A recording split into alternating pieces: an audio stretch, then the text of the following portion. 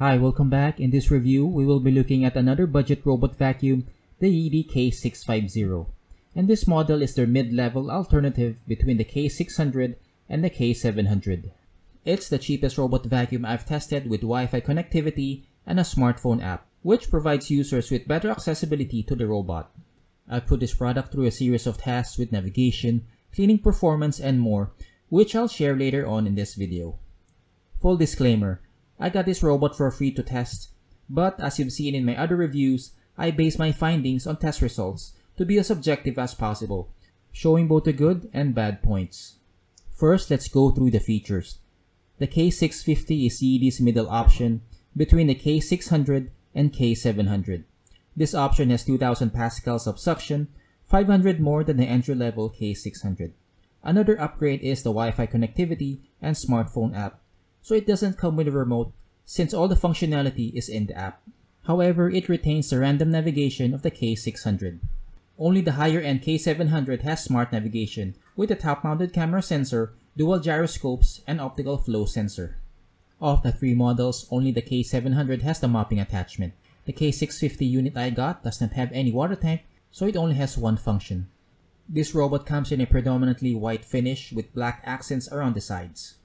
Before using, you'll have to move the power switch to the on position, which also turns on the Wi-Fi, then scan the QR code located here to download the app. You'll need a router to connect the robot and app, but the process takes less than 5 minutes. The interface is simple, with only one button, since all the features are accessible through the app. Underneath, there are two side brushes. These are color-coded and clip on the base, so there's no need for a screwdriver to attach.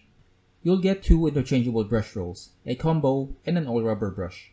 I've tested both, and there isn't much of a difference between the two at debris pickup, so for me I'd stick with a standard brush for convenience sake. Behind the main brush is a rubber seal to ensure debris are funneled into the suction chamber. The dustbin loads from the back and holds up to 800 milliliters of dirt. One feature I like is how easy it is to dispose of dirt with its top-mounted door. There's lots of open space, making it less messy. It has 3 filtration levels, a HEPA filter, sponge, and a thin mesh to block larger clumps of dust and hair from sticking on the outer layers. The dustbin and sponge filter are washable, but the HEPA filter is not. Airflow is decent with up to 13.74 CFM at the highest power setting, which is more than an entry-level Roomba that ranges between 8 and 9 CFM. It has enough for cleaning surface debris from small particles of dirt like dust, sand, quinoa, coffee, to large stuff like Cheerios. Passes were clean, though not as clean as a Roomba, but it's quite decent for a robot vacuum at this price bracket, especially for picking up surface dirt. One factor that limits its potential is the narrow brush roll, which is less than 6 inches wide. Another issue is the twin side brush scattering debris around. I've encountered this issue several times, and it's most noticeable on hard floors. It's one reason why it didn't do as well in the sand on hard floor test, where it picked up an average of 90.46%, though it did better when I used the spot cleaning versus the standard mode. Please note that this is only an issue when you clean large quantities of dirt. For daily cleaning tasks on dust, it shouldn't be an issue, but I feel the need to mention it just in case you'll have to clean a big mess. It's also decent in deep cleaning tests, picking up an average of 66.52%, a few notches below the Roomba 675 and E5, but only a few percentage points behind the more expensive Roborock E5. It's decent for a cheap robot vacuum, but not something I'd recommend for homes with lots of carpet. The K650 can resist hair tangles to a degree. I did several tests on 5 and 7 inch strands of hair, then weighed the hair inside the dustbin and on the brush. Here are the results. The standard brush did better, picking up 47 and 39% respectively in the 5 and 7 inch test. The all-rubber brush was decent with the 5 inch strands, but not so good with the longer 7 inch hair. One surprise, at least for me, is how well the K650 cleaned the edges. It picked up most of the coffee grounds I scattered in this area, picking up a big chunk after the first go-around. The app also provides users an edge cleaning option where the robot will only clean this area, so it's an additional option when the need arises. The K650 has a standard algorithm, so it only pinballs around. I tested coverage by scattering Quaker oats around the room, and it picked up most of it at the 13-minute mark. As a comparison, I did the same tests on the Roomba E5, and it took around 22 minutes, but it still left a patch of dirt in this area. so coverage is pretty efficient, at least for smaller rooms. It's also good at avoiding obstacles. In this overhead shot, you'll see that the alcohol dispenser and water bottle barely moved as the robot turned and avoided it when it detected these objects. It has good climbability, going over this rug measuring 0.8 inches tall. I also tested it on this MDF board, measuring 0.7 inches thick, and it went over it without any issues. One advantage cheaper robot vacuums have over more expensive, lighter-based robots is their lower profile design. This robot measures just a little over 3 inches tall, so it fits under our sofa with a 3.5 inch clearance, something not possible with any of the lighter-based robots I've tested so far.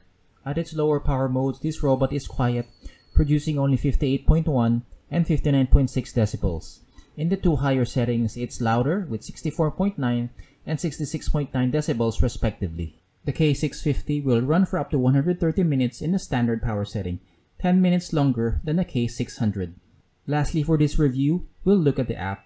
It has some features you don't normally see in a budget robot vacuum, which I'll highlight here. The main interface provides access to 3 cleaning modes: Edge, Auto, and Spot. Edge engages the edge cleaning mode, where the robot only cleans the edges. Auto is the default, where it goes in a random direction until the battery reaches a certain level, then tries to find home base. Spot engages the spot cleaning mode, where the robot spirals in a small area. Users can select between 4 power levels: Quiet, Standard, Max, and Max Plus. The standard setting is usable on hard floors, while the Max and Max Plus are more suitable on carpet. However, it lacks a carpet boost feature, so you'll have to manually select the correct mode for transitions. It has a Do Not Disturb feature, where the robot will not run at your preferred time frame. Unlimited scheduling is also available, which means you can schedule unlimited runs per day. It's the cheapest robot vacuum I've tested so far with this feature available. Cleaning log shows the details of the previous cleaning cycles, including the area size and the duration of the run. Accessories usage provides a heads up to users when to change components like the filter, side brush, and main brush. To conclude this review, the Yeedi K650 is an excellent value for money alternative for folks looking for a cheap robot vacuum. Cleaning performance is decent on hard floors and carpet, but there are limitations on how well it cleans embedded sand plus the side brush carrying large clumps of dirt. The Yeedi app is perhaps the most feature-rich I've tested so far with robot vacuums in this category, with the ability to schedule unlimited runs. If this video has been helpful to you, please consider giving it a thumbs up, subscribe, and hit the bell icon to get notified when I publish new reviews like this. Links are in the description below for more information. Thanks again for watching, and I'll see you in the next video.